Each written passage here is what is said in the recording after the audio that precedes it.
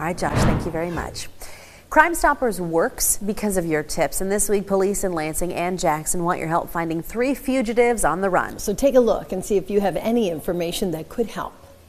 We begin with this man, 36-year-old Scott Ash. He's wanted in the city of Lansing on a felony warrant for arson. Ash is 6'1" and 145 pounds. He has brown hair and brown eyes.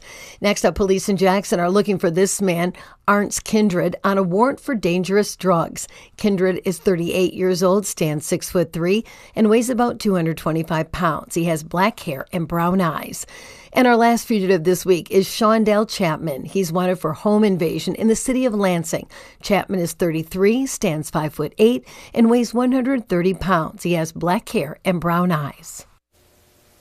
If you know anything that could help police find any of these men, call Crime Stoppers at 517-483-STOP. Your information could make you eligible for a cash reward of up to $1,000. And remember, you can remain anonymous.